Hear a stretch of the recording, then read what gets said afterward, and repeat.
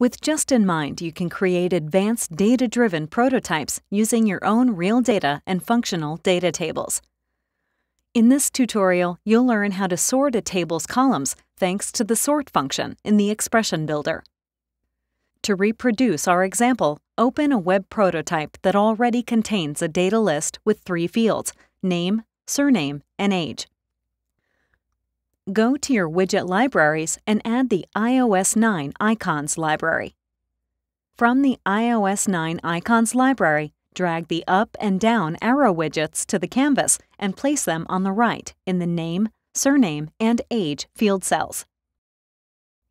Select the up arrow in the Name field and go to the Events tab. Add an onClick and Set Value event and select the data list as the component that will display the value. Below, set the value to Calculated and select the Add Expression option. In the expression builder that appears, drag the sort function to the first circle. Drag your data list to the second circle. From the Data Master tab, select the Data Master and drag the Name node to the third circle. Click OK twice to go back to the canvas. Now select the down arrow in the Name field and go to the Events tab. Add an onClick and Set Value event and select again the data list as the component that will display the value. Below, set the value to Calculated and select the Add Expression option.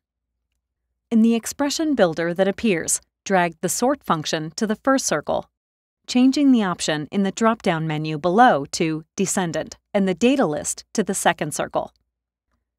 From the Data Master tab, select your Data Master and drag the Name node to the third circle. Click OK twice to go back to the canvas. Now you just need to copy the events on the arrows in the other cells, making sure that in each case you add the right node in the expression builder. And that's it! Click Simulate to see and interact with your data list and see how you can sort your entries.